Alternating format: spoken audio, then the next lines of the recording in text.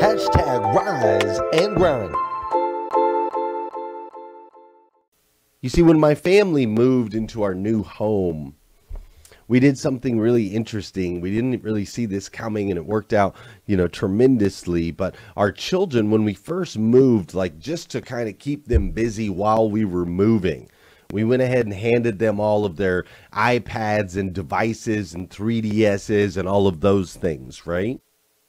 We handed them the devices to kind of keep them quiet, keep them settled through this entire process of a move. Well, they had kind of had their devices and been using them up until that point, but Mama got mad.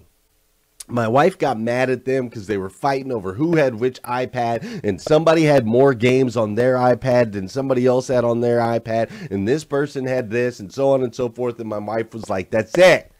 There are too many children in this house for y'all to be all fighting over iPads. So she grabbed every device and she wiped it. Pow! Like factory reset. The kids were like, no! Right? Hundreds and hundreds of their favorite games and scores and avatars and all of those things. And she just wiped them. Pow! Straight wiped them all out. And then she took all the iPads and she put them in a box. She said, I'll get these back to you whenever y'all act like human beings, quit acting like crazy children. Well, those devices stayed in that box. We unplugged the kids, and the craziest thing in the world happened. They started playing outside, right?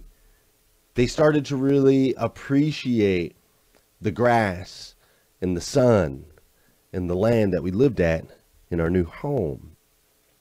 It was a beautiful thing to watch the transformation when we unplugged our children. They got charged up on this thing called life. And we started to see the masterpiece inside them develop. This weekend I personally watched a whole lot of social media. There are things that are going on in the world.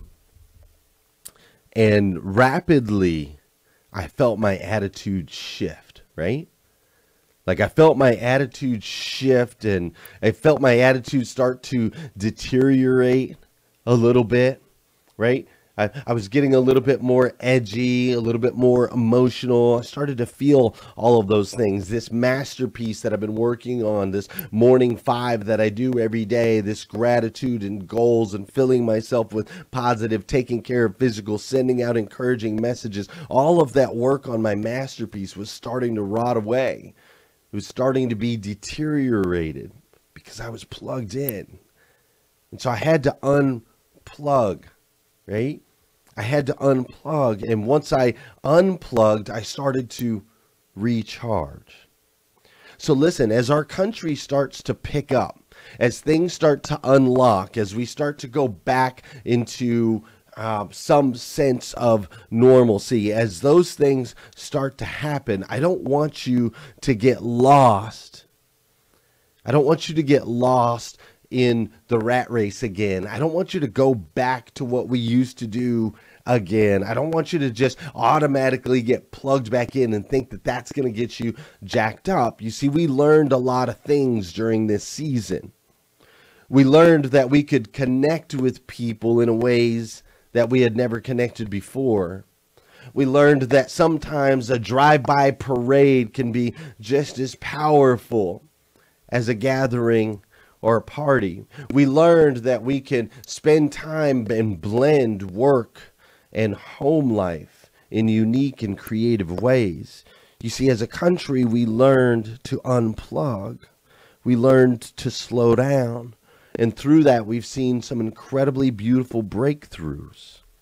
We've seen joy, love, kindness, heartfelt appreciation. And all of these things, they charged us back up, right? They brought us together as humans. And I know that there are things out there right now that are trying to divide us. And I don't want us to just move on and move back and forget, right? We went through this season. It has purpose. It has value. It ultimately is part of this masterpiece of life that we're trying to create. So let's make sure to do what it says in our planner. Let's edit our life frequently and ruthlessly, like our friend D says. Let's edit our life frequently and ruthlessly. Right now is an opportunity to do that. Let's take an edit. Let's look at what worked. Let's extract from this situation the good. Let's not make it all be for nothing.